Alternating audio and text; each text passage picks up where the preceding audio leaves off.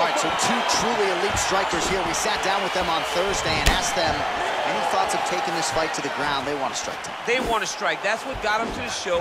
That is the path that they are normally on, and tonight they get someone that allows them to fight in their comfort zone. They don't have to worry about defending takedowns. All they have to worry about is who can rely on their knowledge in the striking to carry them to victory.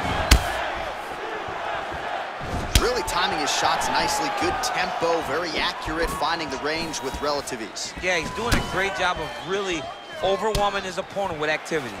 So a combination of kicks from him, and most of those found the target, DC. The kickboxing is on point tonight. He's so sharp, and he feels so good that he's throwing multiple kicks in a row. Look at the turnover in that kick.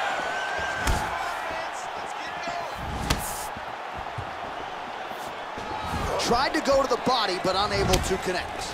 And he lands a kick to the leg now. Pretty good work on the feet tonight by Poirier. Oh, nice defense. Oh, that was a big takedown. Is this the one that's gonna break it? Oh, nicely done there as he escapes back to his feet. He gets to his spot, the tie clinch. Then he starts to let the knees fly. Oh, big knee to the body. That'll soften him up. Now a knee.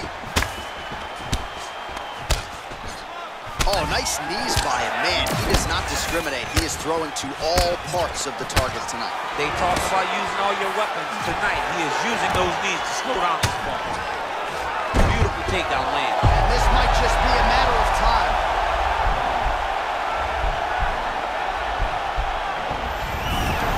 Not tapping out tonight. All right, full guard now, DC. And for the guy on top, he needs to build posture or just go to the next position, start shoving that knee through, trying to get the half guard, which in turn will lead to more opportunities for advancement. But if you're on the bottom, you need to be anticipating, you need to be framing, you need to be moving, looking for opportunities to either reverse the position or get back to your feet. Crazy accuracy and efficiency with these ground and pound strikes here, and if you're the opponent, you got to intelligently defend or the referee's going to stop the fight. You got to defend, but you can see him now starting to gain posture, and the intensity at which he's throwing these ground strikes is starting to improve. It's starting to elevate because he knows that he can get the finish. Oh, wow, that happened quickly as the fighter reverses position there on the ground. Unbelievable position change. Wow, what a transition. So both fighters here continuing to try to get a more dominant position. Big, powerful punch lands. Now he gets back to range. It's very tricky when he throws that body kick. All right, so a big knockdown in that last round, DC. We'll show you the replay. Nearly had him out of there. He almost had him.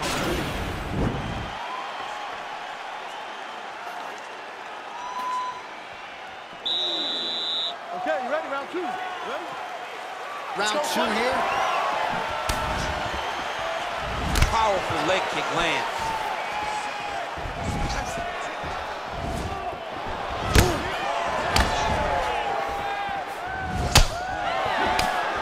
And now he lands a combination.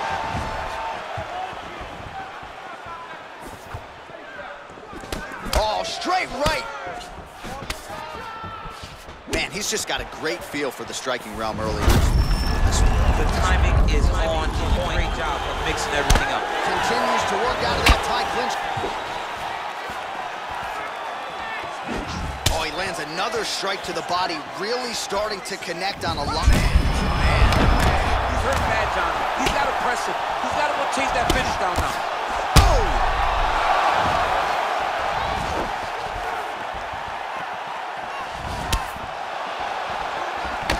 Oh, those are those. Oh, nice. Oh, my goodness, what a fight.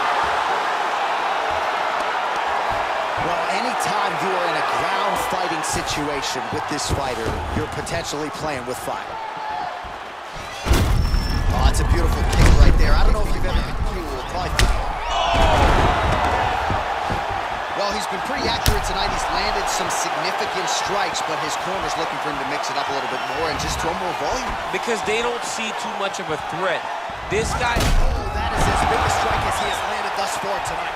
Big, massive shot lands, Look at how tough his opponent is, though. Still standing, still in their fight. Beautiful punch. All right, so the strike lands, but my... Oh! Dude's hurt. Serve him up. Go get him.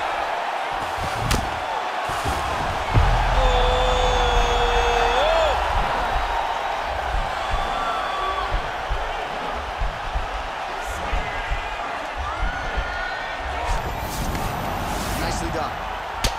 Strong bottom work here, staying busy. Back to his feet.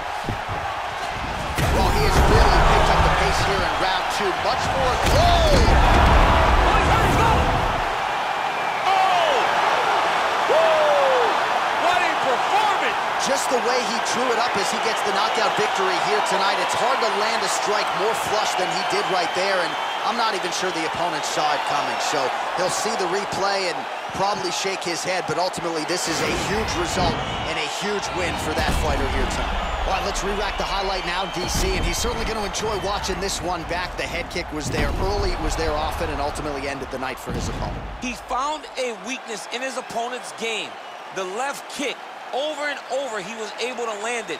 And he was landing the strikes too with his hands, but ultimately it was the kick that was hidden behind the punch that finished the fight for him. Ladies and gentlemen, referee Dan Miragliotta has called a stop to this contest at 3 minutes, 55 seconds of round number 2.